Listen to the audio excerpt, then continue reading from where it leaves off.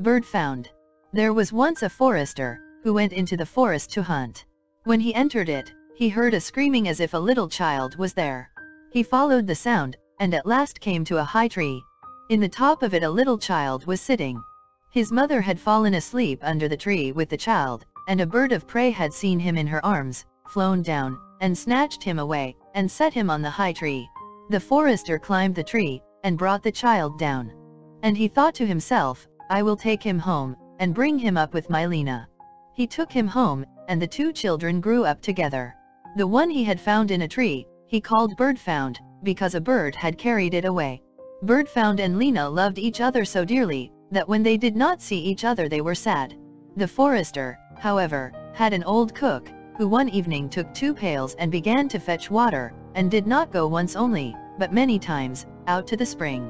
Lena saw this and said, Hark you, old Santa, why are you fetching so much water? Then the cook said, Early tomorrow morning, when the forester is out hunting, I will heat the water. When it is boiling in the kettle, I will throw in Bird found, and will boil him in it. Betimes next morning, the forester got up and went out hunting, and when he was gone the children were still in bed. Then Lena said to Bird found, If you will never leave me, I will never leave you. Bird found said, Neither now, nor ever, will I leave you.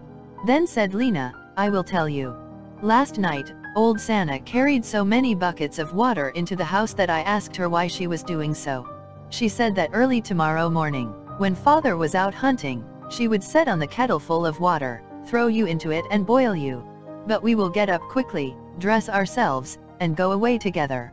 The two children, therefore, got up, dressed themselves quickly, and went away.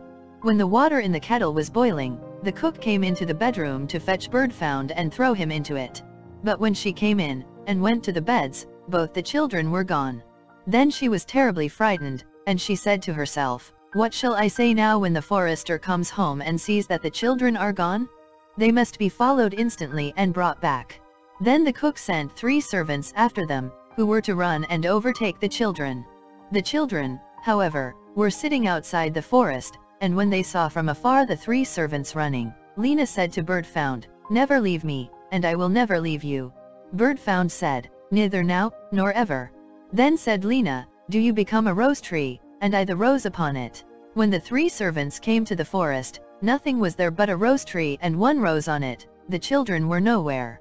Said they, There is nothing to be done here, and they went home and told the cook that they had seen nothing in the forest but a little rosebush with 1 rose on it. Then the old cook scolded and said, You simpletons, you should have cut the rosebush in 2, and have broken off the rose and brought it home with you. Go, and do it at once. They had therefore to go out and look for the second time. The children, however, saw them coming from a distance. Then Lena said, Bird found, Never leave me, and I will never leave you.